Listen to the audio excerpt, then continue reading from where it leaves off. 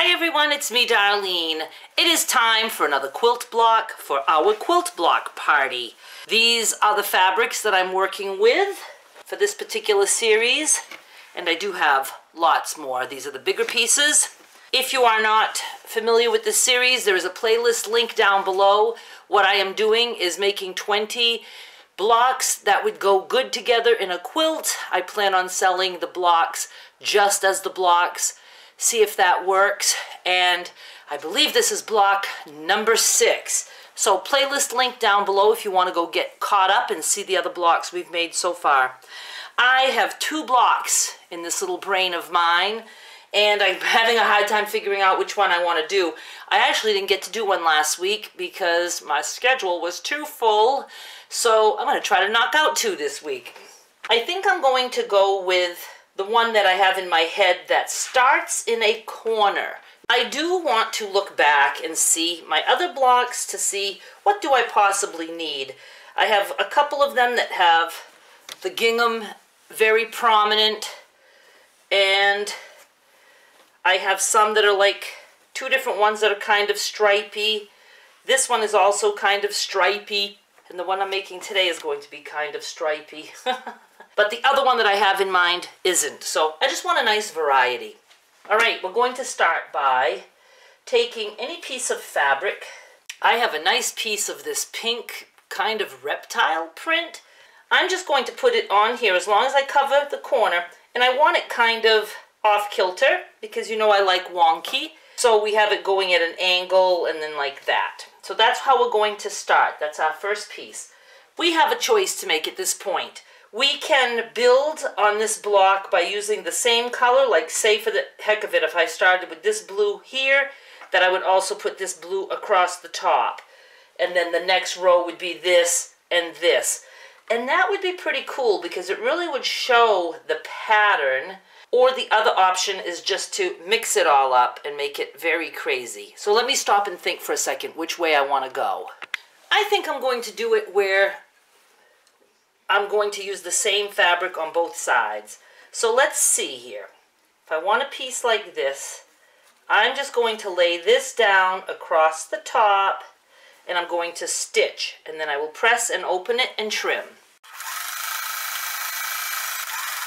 When you sew on a foundation, you always stop where your bottom fabric ends, not the top fabric. So I'm stopping right there because I can feel that my bottom fabric ends right there. I did want to mention that I'm working on my 13-inch block. I always cut a little bit bigger, so I square it off at the end. So all the blocks in this series are the same size, and you can use anything for your foundation. I am using some fabric that I would never use for clothing. I don't know why I had an entire bolt of it. I was just mad crazy that day, I guess, and so now it is going to end up being all used on this project. I pressed it, and then I opened and pressed, and you can see that we have this going on. But I don't want... Where are my scissors? Where are my scissors? But I certainly don't want a big piece like this. So first, I'm going to follow the line of my base piece. And I'm going to go like just to there. And I'm going to make these wonky also, because I like wonky. So there's our second piece. Now I have never done this, so I really don't know how it's going to come out. And I kind of like just trying it with you guys. So now I'm going to do one here. Like that. And I'm going to just go ahead and trim because I know a little bit about what I need. And let's make it kind of wonky like that. And I'm going to just put this here and sew, and I'll be back. And now we have this, and we're going to level it off with this line. So there. Now if I want, I can trim some of this because there's an awful lot of overhang. Get rid of that.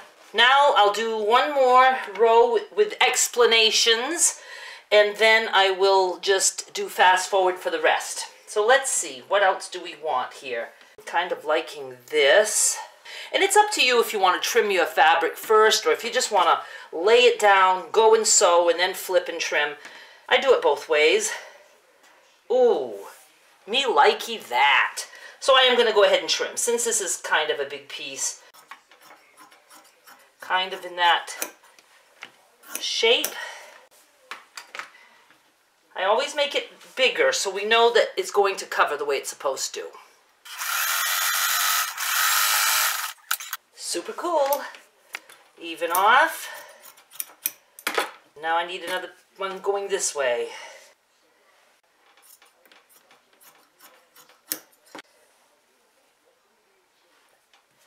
I think I had the wrong settings. And I think I want to make this one narrow here just to be different. And do I want to go like this way or this way? I think I want to go this way. Well, first let me trim some off this way.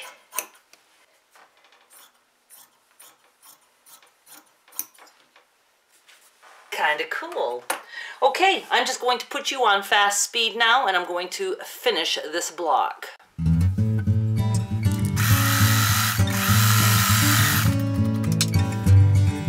Oops, camera on, camera off, boo-boo. I already stitched it.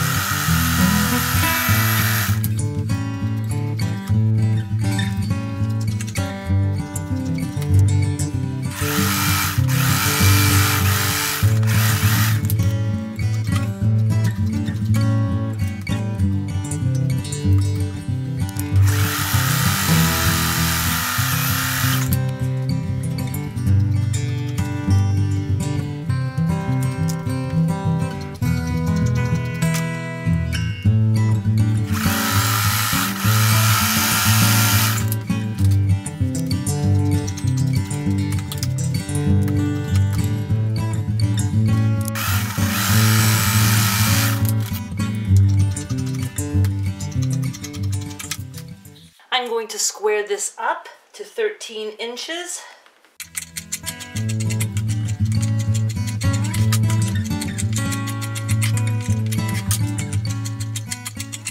And now I'm going to stitch all around close to the edge. Was I off camera that whole time? I was. So sorry.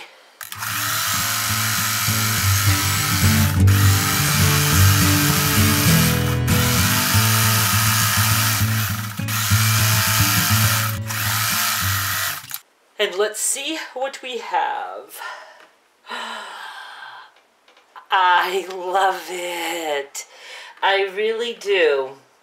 I don't know why, but I'm considering this the bottom left.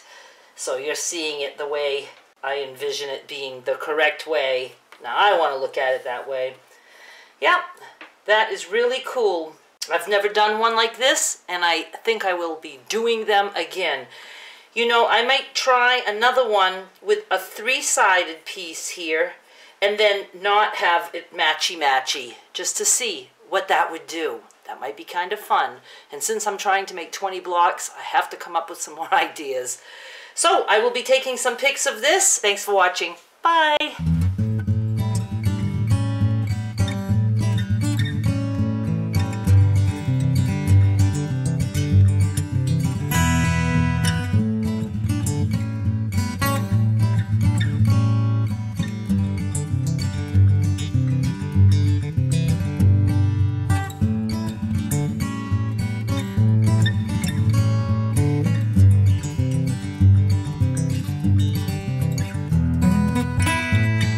I'd love to be able to tell you that's me playing the guitar, but it's not.